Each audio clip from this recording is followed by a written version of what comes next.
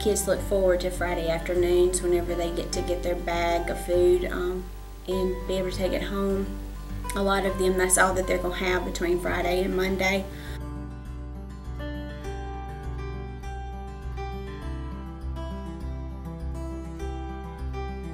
Most of the children we serve are an at-risk population. Many of them struggle with income, and so that brings all sorts of other issues and stresses, especially the need for food.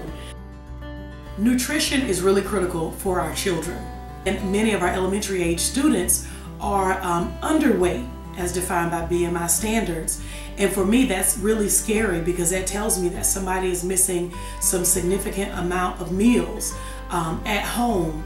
And we know that we have something to give them to carry them over until they can get back to school on Monday. Your donations so directly impact the education of students. You know, you can't focus on learning if you're hungry. It's impossible. The physical needs have to be met first. And in you providing the funds for us to meet those physical needs, then we as a school, as educators, can then go on to help meet those academic needs.